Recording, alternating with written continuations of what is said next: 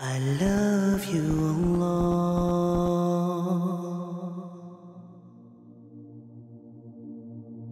When Allah, who has given you your life, your food, your drink, your clothing, your sight, your smell, your health, your wealth, everything tells you just pray 5 times a day, how can we say, you know what, it's a bit cold at the moment, it's difficult to make wudu for Salatul Fajr, so I think I'll give it a miss as it is. I heard Allah is Ghafoor, Rahim and most merciful, it's okay.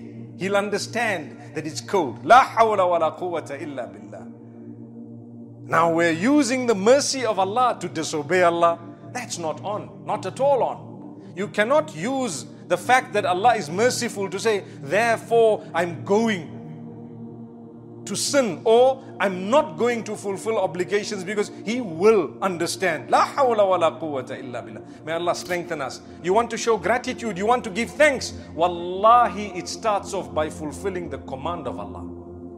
Allah's asked you to dress in a specific way. You dress in a nice way, neat way. Allah subhanahu wa ta'ala has asked you to fast, for example, in Ramadan. He's asked you the 5 daily prayers. He's asked you to abstain from haram food, etc. But more importantly, remember, I'm talking of fulfilling the obligations. That's number 1. Number 2 is to stay away from the prohibitions.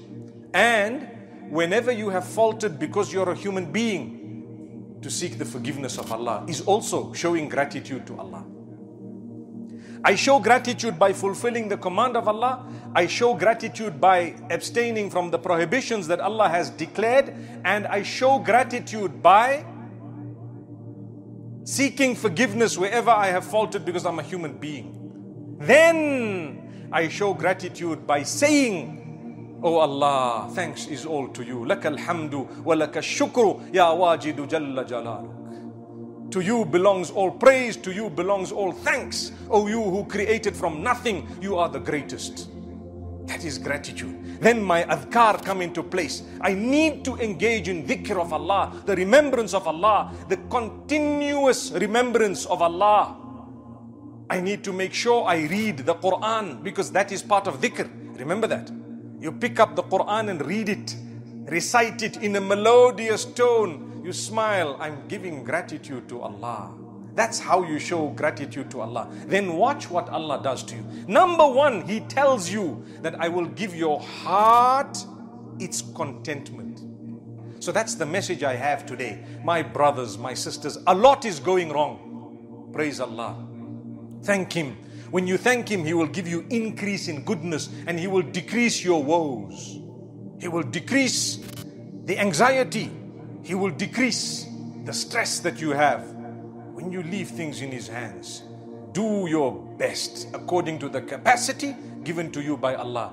Praise Him, thank Him, fulfill the commands, stay away from prohibitions, show gratitude to Allah, seek forgiveness where you've gone wrong because you're a human, you're bound to go wrong at times.